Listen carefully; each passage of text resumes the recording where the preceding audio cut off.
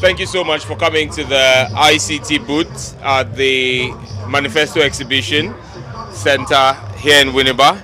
This is the first time since 1992 that any political party is setting up a Manifesto exhibition booth where we are exhibiting the key highlights from all the thematic sectors of our manifesto.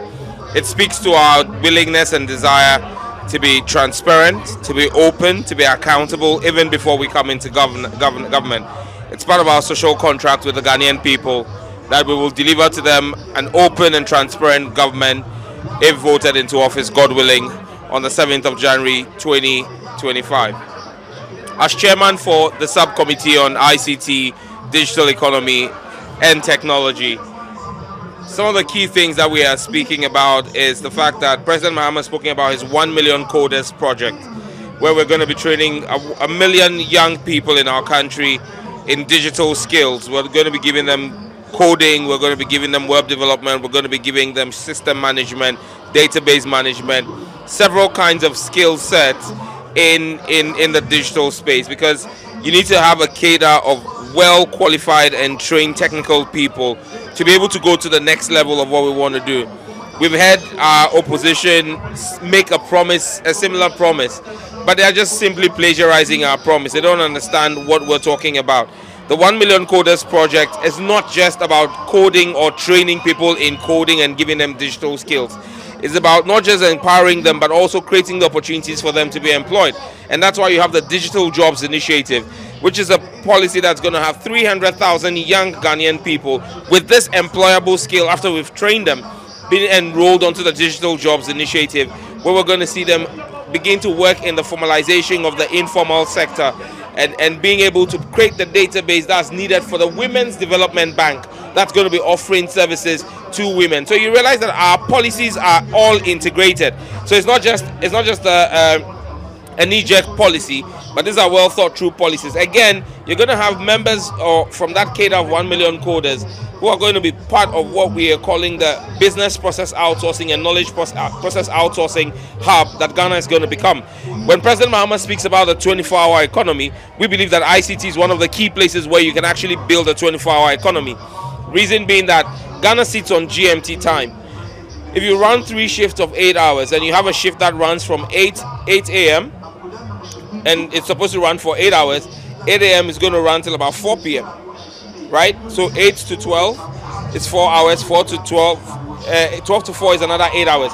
So from 8 a.m. to 4 p.m. you have one shift that's working, and basically what they're doing is they are servicing those who run in Europe. Europe is plus 2, plus 3 GMT, and you also have those in the Central and Eastern African parts, which are also minus plus 2, 3. So what you have is you have a cadre of young Ghanaians working for 8 hours, doing BPOs and KPOs for companies in Europe and Central Europe and Southern Europe, and same for Central and Southern Africa. Then you have the next shift that comes in from 4 p.m. to work till 8 p.m. Now that 4 p.m. to 8 p.m. is now morning on the east coast of the United States. When you go to North Africa and North America and South America, that is now morning.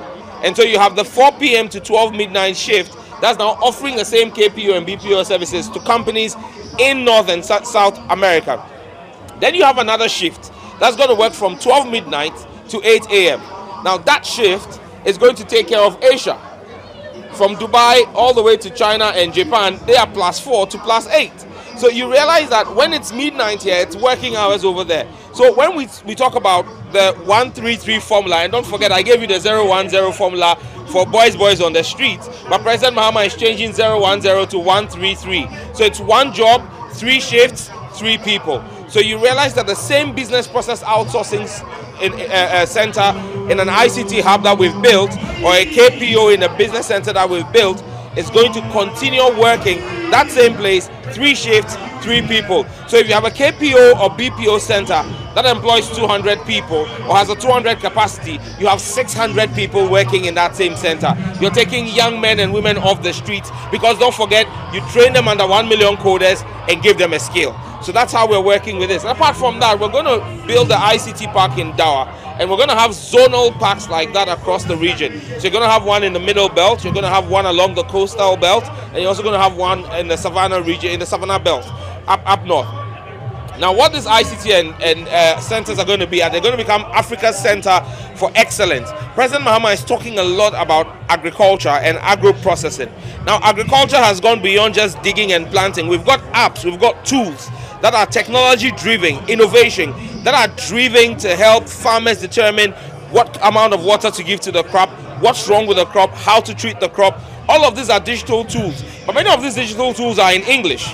Now, if you went to the Bono region, for example, a cashew farmer may not be able to use that app in English because he doesn't understand it.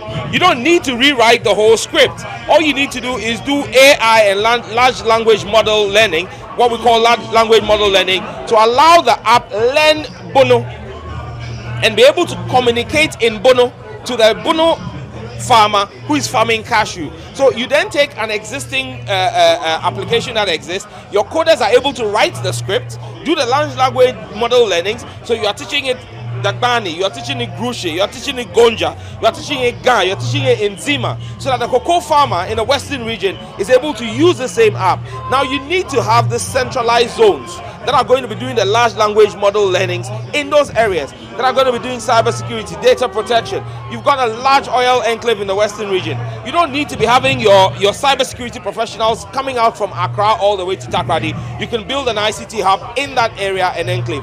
But don't forget, it's all linked up.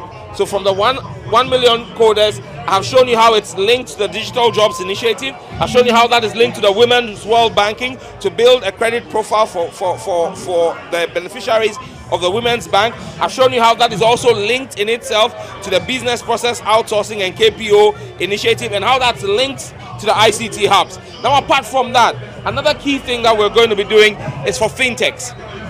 The world is digital now. And we're not talking digitization like Bawumia, 1 CD, 2 CD phones. No, we're talking big high-tech, IoT, Internet of Things, the real big deal with 5G. Now, how do you do this? You need to be able to support your fintech economy to grow. And that's why we have a $50 million fintech fund that's going to aid the fintech space. We're going to create regulatory sandboxes. We're going to hold the hands of young Ghanaian fintechs, take them to angel investors, take them to venture capitals, but government itself is putting in the initial $50 million. Will attract at least another $200 million from multilateral agencies to boost and make the redundancy of our financial ecosystem one that is truly digital. Hello, my name is Lamisi Mavis Apeliba, and I'm the Deputy Director for International Relations and Strategic Partnership at the NDC Youth Wing National. Today is a great day for all of us, for the people of the NDC, for the people of Ghana, because we are launching the Reset Manifesto. And over here, we have an exhibition booth, one of its kind. It has never happened, where a political party will launch its manifesto and have booths that would explain policies to people who want more details. So here, I am manning the 24-hour economy policy booth, and this 24-hour economy is a game changer, just like the populists call it. It is here to change the game for us. We have issues of unemployment, especially among the youth. This 24-hour economy is telling us that in the whole day we have 24 hours and we can take advantage of that, just like the US is doing, just like China is doing. Taking advantage of that means that within the day, we don't need to just limit our work to 8 hours. We can work 3 times within the day. We have different people working, one in the morning, one in the afternoon, and one in the evening, so that a lot of us can have jobs. So this 24-hour economy, like I said, is the game changer. We are here to change the game. We are here to create employment. We are here to create lots of products and services so that we would have a lot to also export and gain more as a country. So I am urging everybody to support the NDC. Come, if you are around, come and speak to us in the booth and let us explain to you and give you a reason to vote for the NDC. Thank you. The 24-hour economy, the extra, say,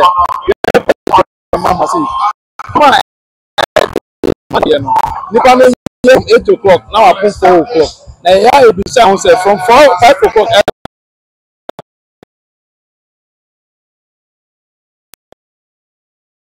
About 3 shifts. 1, 3, 3. The fun of that, maybe I happen. But this happen. Now, how much I say.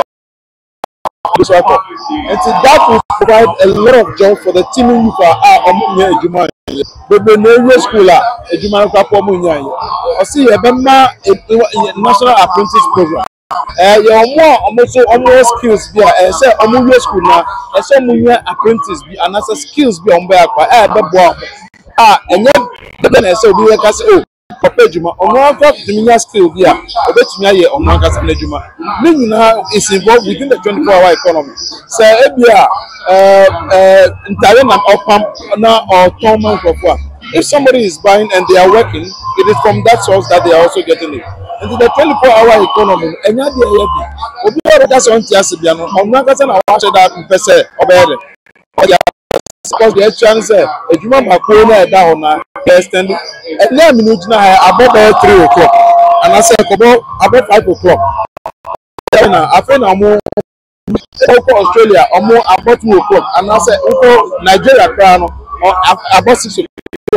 And so we need to be working around the clock. Now, am I aware of so that what is happening now is that there's a major threat to your national security. The job and the unemployment rate, it has risen to its highest in Ghana's history. As a person now, and then the paper of the book, a complicated now a dinner or yes, sir. China. But how about if we empower all those people? The young men, Jomama say, Obama 1 million coders, IT skills. Obama Obi to meet Jina Hakrana. No, process outsourcing. You don't have to travel, but can work remotely from Ghana and be paid here as well. Yes. The people can say, don't travel, security, somebody in the moment. Because your family say it was security. Your family say only 21,000. And to say yeah 24-hour economy, not just the security. So I say yeah more account. And say 21,000 a year. You better multiply it by 2, by 3. It's not just 66,000, 63,000. It's 42,000 a year account. There's an employee. On TRC and I want to hire.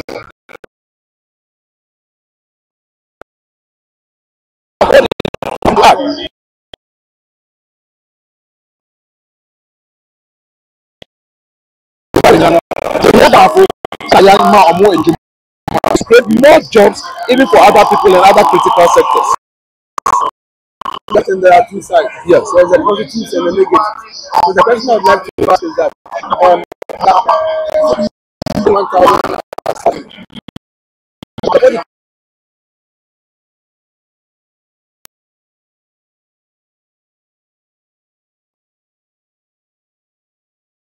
$1 million in digging a hole in the name of a cathedral.